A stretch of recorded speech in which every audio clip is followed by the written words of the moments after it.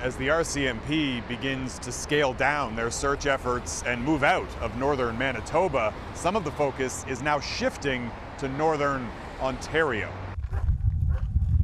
Police received a call yesterday that suggests they may have been looking in the wrong place. An unconfirmed sighting in the small town of Kapuskasing, Ontario, near Timmins, a full day's drive from Gillam, Manitoba.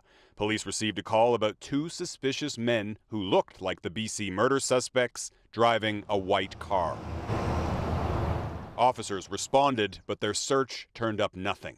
In just the past week, Ontario police say they've received dozens of tips, but still no sign of Canada's most wanted men. The longer they're not found in the bush, the more likely they will be dead. But then there's also another scenario, the flip side, that somehow they're someplace else. So there is that element of the unknown. Did they somehow escape the dragnet? The absence of answers is breeding unease across the country, and probably nowhere more so than in Gillam. The small town at the center of the massive manhunt is now watching police pack up and head home.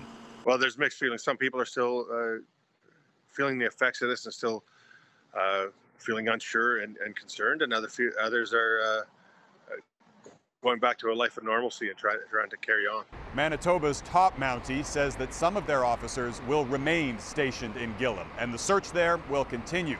But the RCMP is asking everyone, regardless of your province, to be on the lookout. And if you see anyone that matches the suspect's description, don't approach, don't post on social media, but pick up your phone and call police.